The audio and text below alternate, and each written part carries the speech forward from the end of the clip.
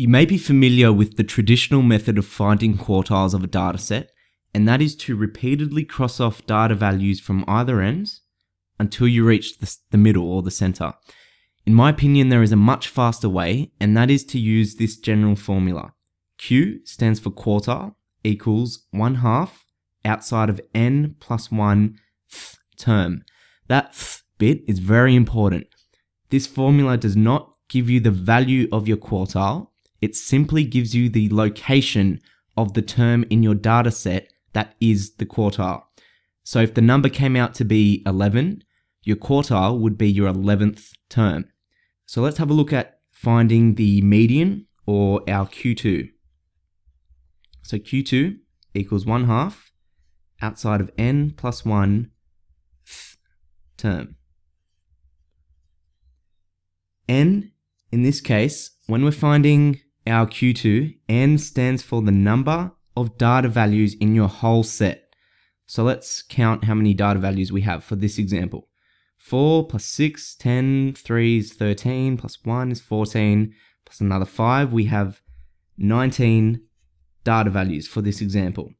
So if we just substitute in 19 for n, Q2 equals 1/2 outside of 19 plus 1 term. That simplifies. 19 plus 1 is 20, times 1/2 is 10. 10th term. So our median, or Q2, is located at our 10th data value. So let's count. We always count in ascending order. 1, 2, 3, 4, 5, 6, 7, 8, 9, 10. Here is our Q2, or our median. Now remember, to read off a stem and leaf plot, you look at your key. So 3 line 5 means 35. So we have 2 line 9. So we have 29 is our median for this example. Let's go ahead and find our upper and lower quartiles, our Q3 and Q1. So Q1 equals 1/2 outside of n plus 1 term. Now, when we're talking about our upper and lower quartiles, our Q1 and Q3, n does not represent the number of data values in the whole set anymore. N for Q1 represents the number of data values between your start number and your median. So it's the number of data values between these bounds. So in here. So let's go ahead and count how many we have. We got 1, 2, 3, 4, 5, 6, 7, 8, 9. So n for Q1 is going to be equal to 9. So let's go ahead and substitute that in. So 1/2 outside of 9 plus 1 term. 9 plus 1 is 10. 10 times 1/2 is 5. So Q1 is going to be at our 5th term. Let's count in ascending order. 1, 2, 3, 4, 5. Here is our Q1. So that's going to equal 22. Our Q1 for this example is 22. Let's find Q3 now. So Q3 equals 1/2 outside of n plus 1 term. So because we're dealing with Q3, n is not the number of data values in your whole set. N for Q3 is going to be the number of data values between your median and your last number. So we have 1, 2, 3, 4, 5, 6, 7, 8, 9 values. So n for Q3 is going to be 9.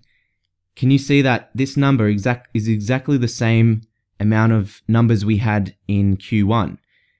The reason for that is because our median, the definition of a median is that it divides your data set in half. So there's going to be an equal number of data values before your median as there are after your median.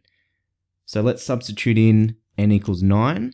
So Q3 equals 1/2 outside of 9 plus 1 term. So 9 plus 1 is 10, 10 times a half, 5. So Q3 is located at our 5th term, and we start counting after the median.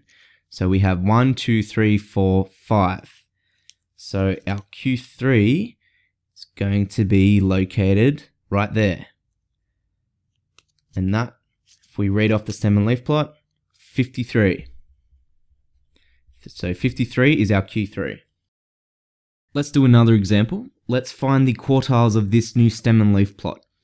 So we always start by finding our median first, or our Q2. So Q2 equals 1/2 outside of n plus 1 term. Remember n for when we're talking about Q2. N is the number of data values in our whole set. So if we count up all the data values in this example, n will be 24. So let's substitute in 24.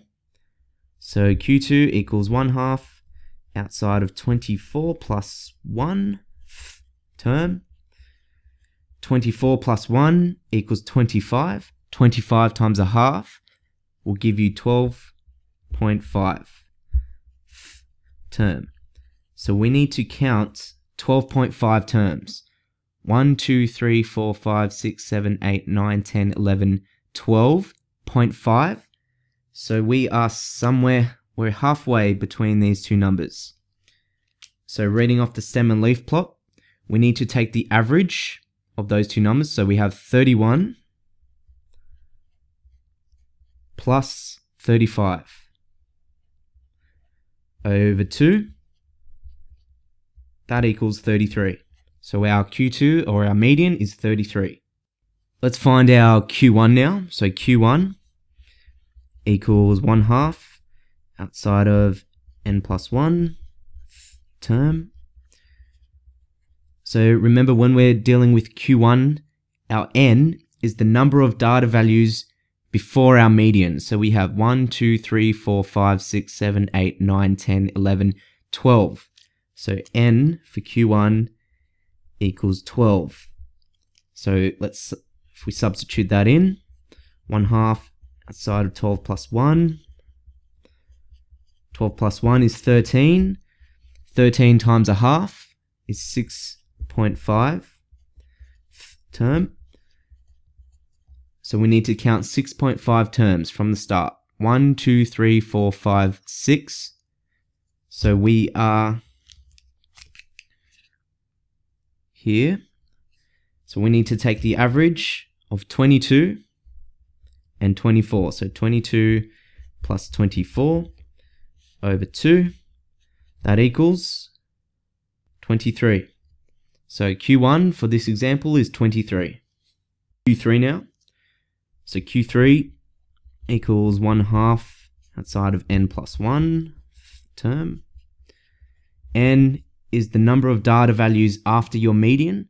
So we have 1, 2, 3, 4, 5, 6, 7, 8, 9, 10, 11, 12. Again, n will be the same for your Q1 and Q3. So n equals 12. We substitute that in, 1/2 outside of 12 plus 1 term. 12 plus 1, 13. 13 times a half, we said was 6.5. So we need to count 6.5 terms after the median. So 1, 2, 3, 4, 5, 6.5. So we halfway in between there. So though we need to take the average, well, 49 plus 49 over 2 is just 49. So our Q3 equals 49.